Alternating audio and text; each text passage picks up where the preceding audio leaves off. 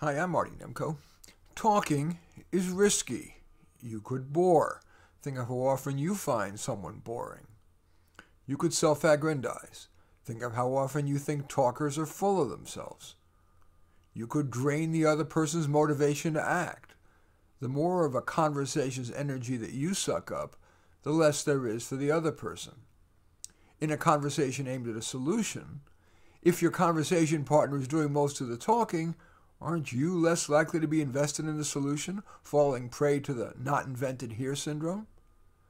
Of course, not talking enough imposes liabilities. You lose agency. You don't want to be a flimsy sail blown around by others bloviating. You lose the opportunity to be impressive. Good ideas, humor, and empathy are not easily demonstrated in silence. The clarifying effect of verbalizing. You lose that as well. Explaining clarifies, hence the adage that the teacher learns as much as the student. You lose the pleasure of self-expression. Most people enjoy expressing themselves. Those benefits and liabilities form the basis for what I call the 20-40 rule. Speak a little less than your share. For example, in a two-person conversation, talk 20 to 40% of the time. In a four-person conversation, 10 to 20%. Of course, that'll vary with the situation, how knowledgeable you are on the topic, the characteristics of your conversation partner, and your motivation. Do you care more to impress or to empower? Alas, while my verbose clients acknowledge that talk rules wisdom, they can't often enough make themselves adhere to it. Their circumspection gets trumped by one or more of the following: obliviousness to dominating the conversation. If that's you, it may help to pay attention to signs from your listener. Are they interrupting, sighing, looking away, angling away, tapping or shaking their hands, or even more likely their feet because they don't think you're noticing their feet?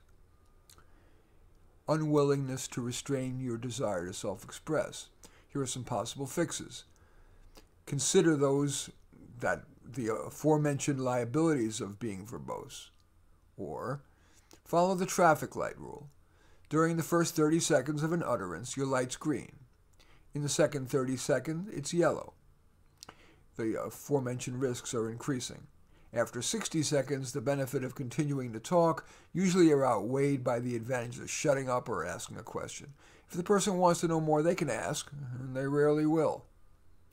It may also help to think of a conversation not as a series of lecturettes, but as more of a ping-pong game. The ball quickly goes from side to side. Think of top TV and radio interviews. They're an exchange. Good interviewees' answers range from just 10 to 60 seconds. Another reason that verbose clients can fail to follow the 20-40 rule is that they're unwilling to restrain their desire to impress. Realize that your overt efforts to impress are at least as likely to disempower your conversation partner, at least as likely to engender jealousy, and at least as likely to portray you as a show-off. Your abilities will seep through organically and without risk if you just make brief, modest statements, carefully listen, and paraphrase your conversation partner's statements. Another reason that people violate the 20-40 rule is they assume that what they're saying is interesting to the listener. We're usually more interested in our own interests than in others. The issue is how much less interested is your conversation partner. Stay vigilant. Ask yourself, is my listener likely to be interested in this?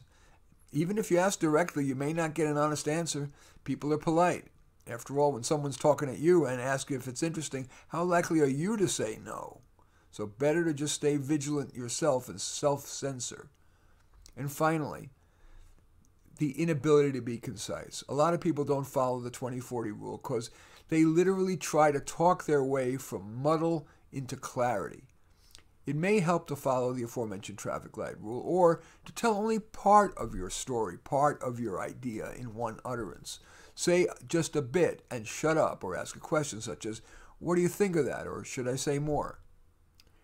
Look, I know, following the 20-40 rule, the traffic light rule, they're great. I mean, they're great bonds. They create bonds, they provide more learning opportunities, and they increase your potential for influence. Alas, as with so much self-improvement advice, it is easier to dispense than to implement. And I have to admit to often violating both rules, but they are goals worth aspiring to. I do thank you for watching. I'm Marty Nemko. Feel free to give this a thumbs up or, if appropriate, a thumbs down.